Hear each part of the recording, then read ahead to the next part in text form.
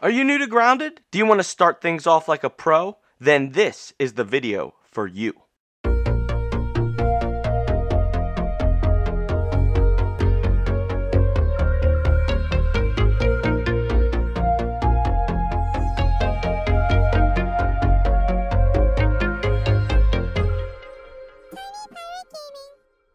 What up? It's Tiny Pirate Gaming back with a new tutorial video about how to start off your new playthrough in the best possible way for the Grounded Shroom and Doom update. But before I get started, if you're new to the channel or Grounded and are looking for fun and exciting Grounded related Grounded themed content, then you've come to the right channel because that's pretty much all that I do here. So if you enjoyed the video, you could do me a huge favor and gently touch the like button, and I hope this video earns your subscription today.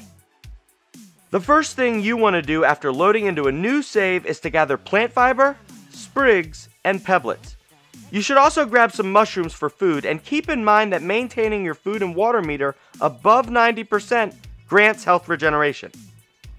Locate the nearest field station once you've collected about 10 sprigs, 10 pebblets, and 20 plant fiber. At the field station, use the analyzer to analyze a pebblet to gain access to the pebblet axe recipe. Analyze the plant fiber to gain access to the crude rope recipe, and analyze the sprig to gain access to the Spiky sprig recipe. Now go into your menu and craft crude rope. It will cost 3 plant fiber to craft 1 crude rope, so make sure you craft enough, as crude rope is a vital material for crafting weapons, tools, and armors. Next, craft a pebblet axe using 3 sprigs, 2 pebblets, and 1 crude rope. And also craft a pebblet hammer using 3 sprigs, 4 pebblets, and 1 crude rope. With your new tools built, follow the trail out of the field station until you locate the mysterious machine. You won't find Scooby-Doo and the gang there, however, because it's not the mystery machine, it's the mysterious machine. Activating the machine reveals that 2 of the lasers are not working properly. The first of these lasers is an easy fix and requires you to chop down a nearby tree-sized blade of grass. The second laser, however, will require more action. Next, you should obtain some dry grass chunks by chopping down some of the yellow grass, which will teach you the torch recipe. Crafting the torch will require sap, which can be found on twigs scattered around the mysterious machine. Also, when starting a new game, always remember to check the analyzer's cooldown timer and analyze any new resources you discover. You can tell if an item has not yet been analyzed by checking to see if there's a red marker on the item's icon in your inventory.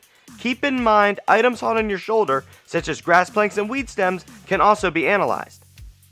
I also highly recommend heading over to the thistle plant south of the mysterious machine and grabbing at least 5 thistle needles.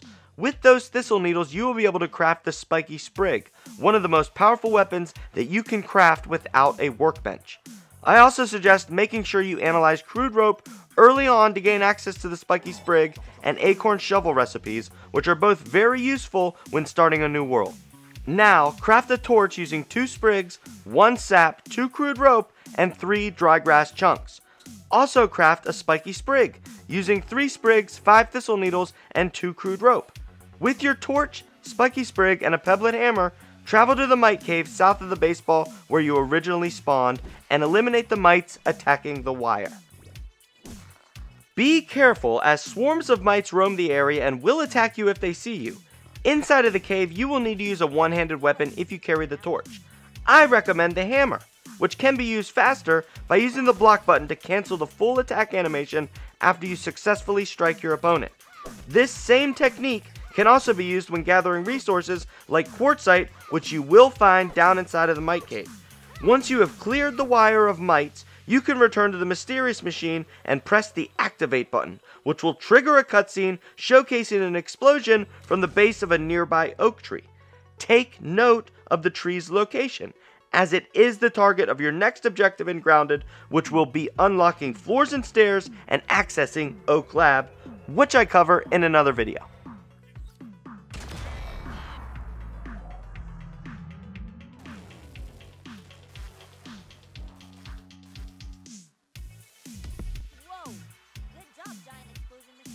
But if you enjoyed this video, you could do me a huge favor and gently touch the like button. And if you want to see more exciting grounded-related, grounded-themed content here on Tiny Pirate Gaming, I hope that this video earned your subscription today. And if it did, don't forget to ring that little bell so you always be notified whenever I upload a new video. Also, if you ever want to come ask me questions about Grounded Live, consider gently touching my follow button over on Twitch, where I live stream Grounded and some other games and hang out with the #TinyCrew. Finally, if you want to keep up with channel news and all things Tiny Pirate Gaming, you can follow me on Twitter or join the Tiny Pirate Gaming Discord. Links to all of those things can be found down in the description below. Thank you so much for watching, and until next time. Arg, matey, watch your step. There be a tiny pirate here.